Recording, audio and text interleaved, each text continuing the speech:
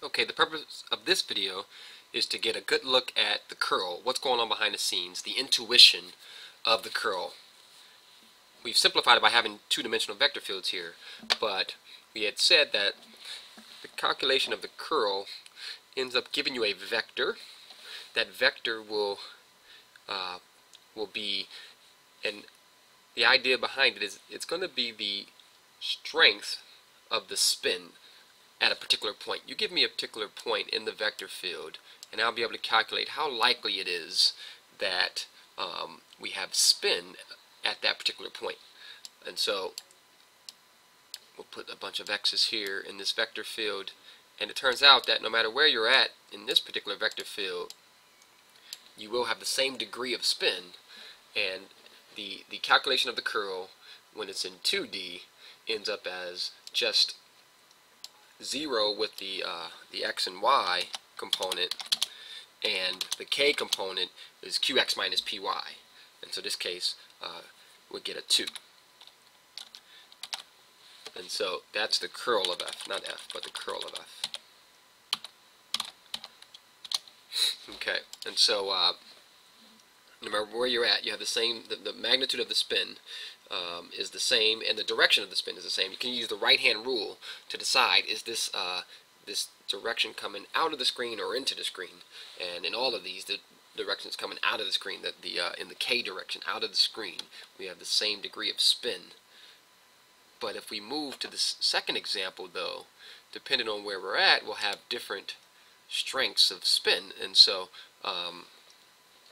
we have the qx minus py there is 2x minus 3. And so the curl for the second one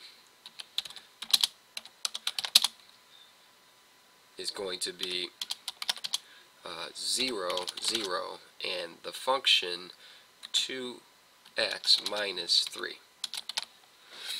So depending on the value of x, the different colors here are the different values of x. They're all on vertical lines. They all have the same colors.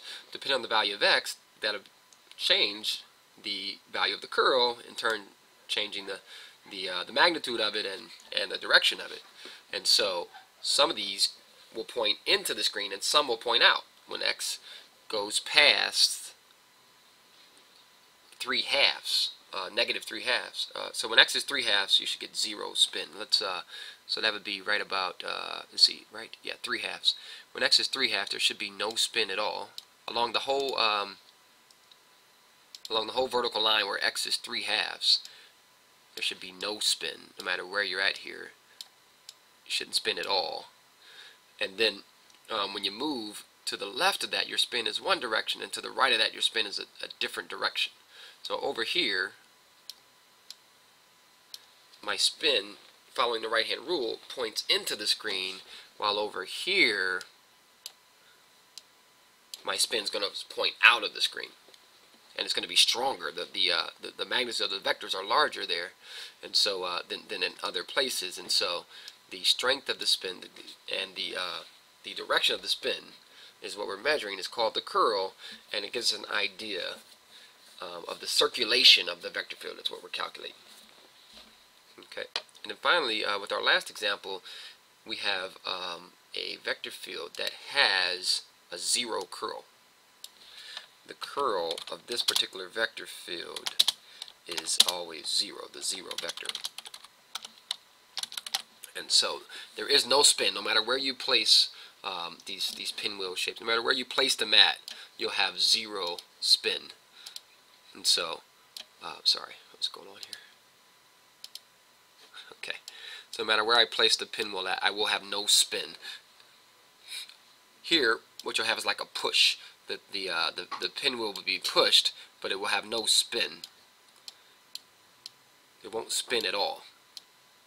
Okay, and so, okay, and we had said that the curl being 0 actually leads to many things. When your curl is 0, then what ends up happening is the vector field that you have, f, is called conservative.